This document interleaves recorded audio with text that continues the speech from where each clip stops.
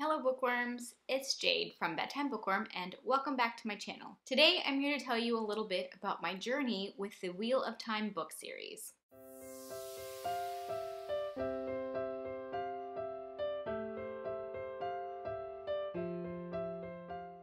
If you don't know, the Wheel of Time book series is my favorite series.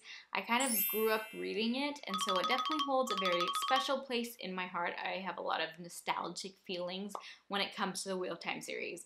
And it has been on my mind a lot lately because if you somehow don't know, there is a TV show coming out soon.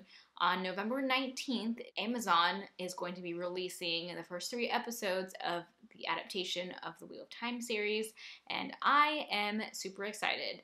As a super fan of the series, I am really excited for the show, and if you're looking for someone who is going to be watching the show with a critical eye, I am not that person. I'm pretty sure I'm gonna love it, no matter what.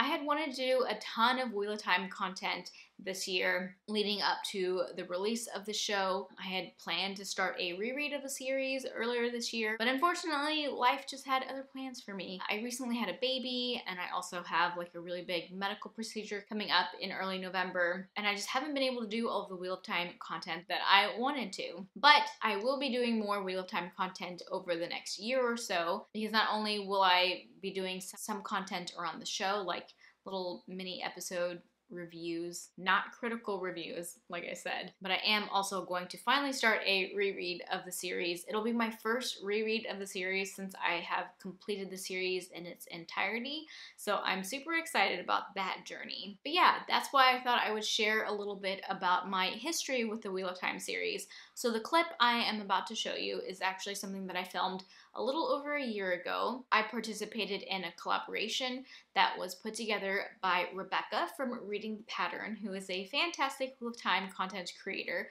I will have her channel linked below, as well as the collaboration that this clip was for, but she basically invited a bunch of other Wheel of Time creators and Wheel of Time fans to send in personal fan stories, and she edited them all together. This was a tribute to Robert Jordan. It was posted on the anniversary of his death. I think it was the 13th anniversary of his death, so in September of 2020. So I filmed this clip for that video. Definitely go check out the original video, which I will have linked down below, because that tribute video brought me to tears the first time I saw it, and I actually just rewatched it before sitting down to film this, and once again, it brought tears to my eyes. It gave me chills.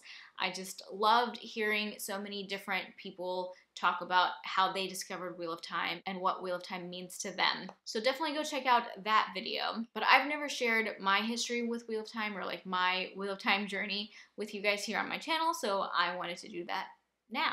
So here is that video clip.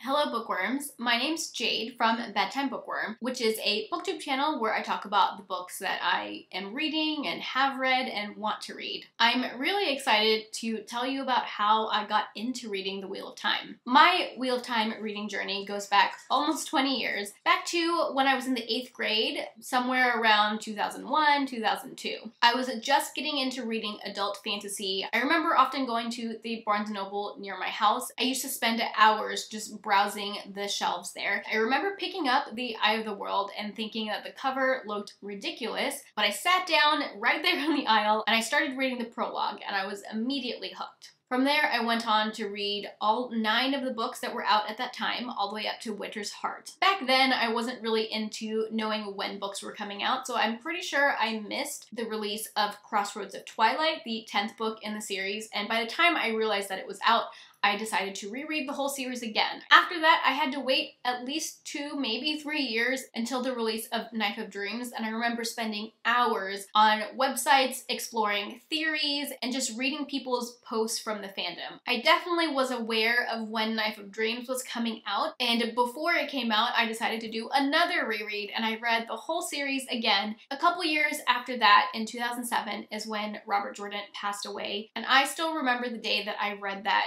he had passed, and I cried. It was the first time I'd ever cried over an author, but the Wheel of Time series had been such a big part of my high school experience, and I was just so sad that he had passed away before his time. I graduated high school in 2006, and I won't say I totally forgot about the Wheel of Time, but I definitely did not do a lot of fun reading when I was in college. The Gathering Storm, the 12th book in the series, the first one that was written by Brandon Sanderson, came out when I was a senior in college. And the summer after I graduated from undergrad, I decided to reread the whole series again. At this point, I really loved the first half of the series, and I loved being able to pick up on so much of the foreshadowing and picking up on the world building details. After I reread the series again and got through The Gathering Storm, I went to graduate school, and for another 2 years, I did not do a lot of for fun reading. It wasn't until 2017, long after the series had finally been completed, I decided I wanted to start over and reread the series all the way through to the end. In 2018, I started a read-along on my channel along with one of my booktube friends,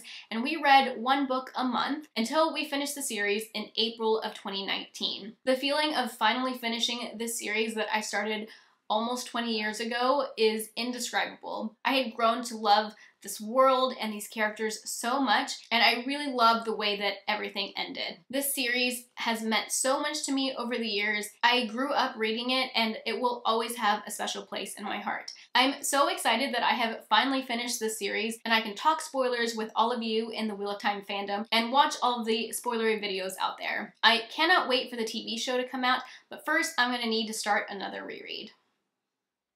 Alright guys, there you have it. That is how I discovered Wheel of Time and how I've come to love it over the years. Like I said, I am planning to finally start another reread of the series. It'll be my first one since I have read book 14, so I'm super excited about that. And I definitely would like to do more Wheel of Time content over the next year or so as I reread the series and with the show coming out. So if you're a Wheel of Time fan, you should definitely subscribe and stick around. So if you like this video, be sure to give it a thumbs up and subscribe to my channel for more bookish content. That is all I have for now. Thank you so much for watching, and until next time, bookworms, keep reading. Bye.